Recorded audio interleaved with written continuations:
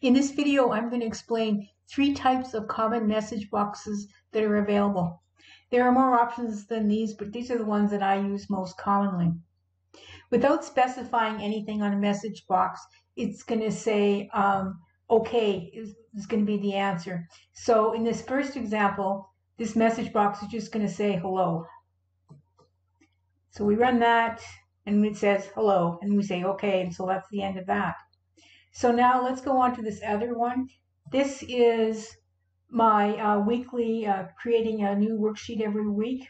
Now, this is something that I do when I'm coding. I need to know if the counts are already incrementing the way that I want them to do, and I have it display things that I want to make sure is working the way I want it. So I'm doing this, and I'm doing it just for 3 days or 3 weeks.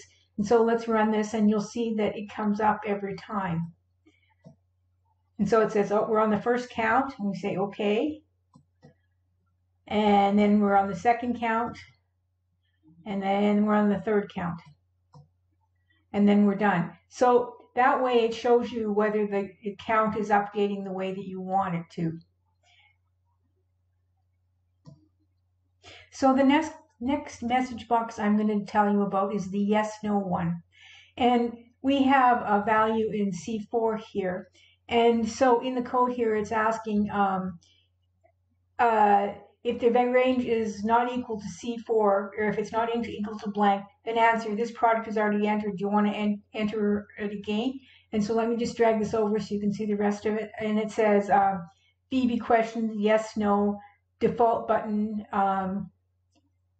And so now we're going to go through the code, and what it's going to say is, if it says yes, then go to scan. And scan, what it does is it's going to select, it's going to move to the next cell so you could enter the number again. And if you don't say yes, then it assumes you say no, and then it's going to go to ND, which is just going to end the sub. And so let's run this. And so you're going to get a message box up again. The product is already entered. You want to scan it again. And so you go yes. And then it's going to go off to the next one. And then we're good. So you could have possibly entered again. Now, let's run this again, and let's say no.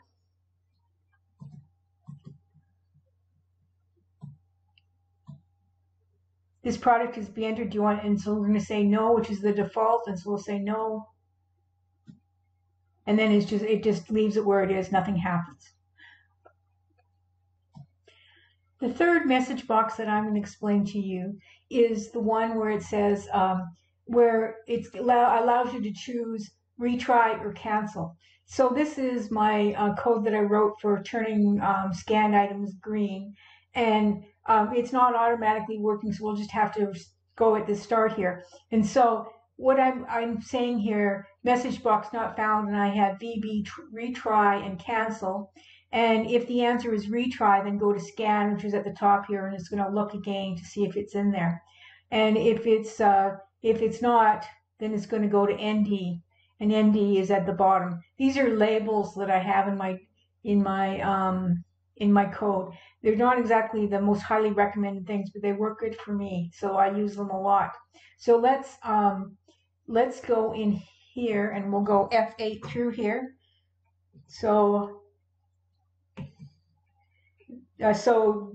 B2 is my scanning, so it's looking for 99. And now it's going to say not found. Should we retry? So let's retry. And so it's going to go back up and retry it. And it didn't find it again, so it's gone out of there. So now let's run this again, and let's just go to cancel. So we're going to go, let's click on here then, and let's go on F8 through this again. And so I'm going to go cancel. And it's gone to ND automatically. It didn't go back to retry. So that is my explanation of three message boxes I commonly use. Please subscribe.